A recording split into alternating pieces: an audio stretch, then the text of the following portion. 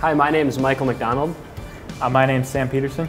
And we designed an LN sculpture in Mr. Bass's class.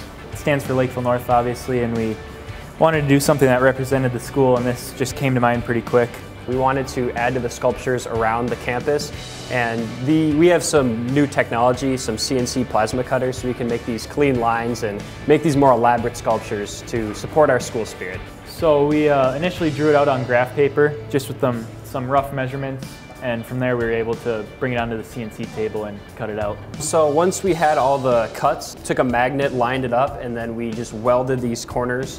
And then from there, we sent it to BTD, our partners, and they powder coated it for us. So this was our first time working with real thin sheet metal, so it was a new learning experience getting to work with it without making it warp too much. There's another group that also did a sculpture. They made a heart. And then it has our school logo on the middle. They kind of did the same process we did.